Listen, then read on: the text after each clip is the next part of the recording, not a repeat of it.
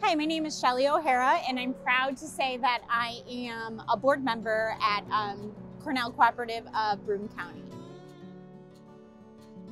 I've been involved in CCE in different aspects. I've been on the board for a little over a year. I've served on the nominating committee through the board, and I've also was previously employed at CCE, and I worked in the career readiness program, Career Bound.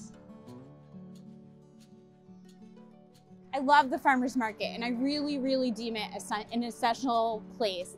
It's a one-stop shop for me. I'm able to get a lot of my weekly groceries here in one stop. I feel that it's extremely important to be promoting local businesses and local agriculture and local farmers. Not only can I stock up on delicious produce, organic meats, I also can buy beauty products here. There's beautiful soy candles, so it's definitely a one-stop shop. It's conveniently located right on a bus route. There's a bus stop across the street, and it's also wonderful that it takes EBT cards, so it's accessible for all different members of our community. I think it's very important to understand all the things that CCE does and how important it is to continue funding that.